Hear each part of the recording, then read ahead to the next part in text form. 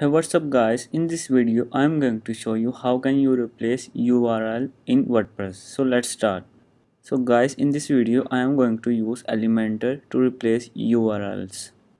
First of all, you have to go to your Elementor tab. In your tab there are tools. You have to click on it, and after that you have to click on replace URL, and in this input field you have to give your old URL. For example, I am going to give it without HTTPS, and in this input field I am going to give it HTTPS like that. So guys, as you can see there are no records. So guys, by this way you can replace URLs in WordPress, and this will replace all the URLs in the database. So guys, if you find my video useful, don't forget like, subscribe and share. Thanks for watching.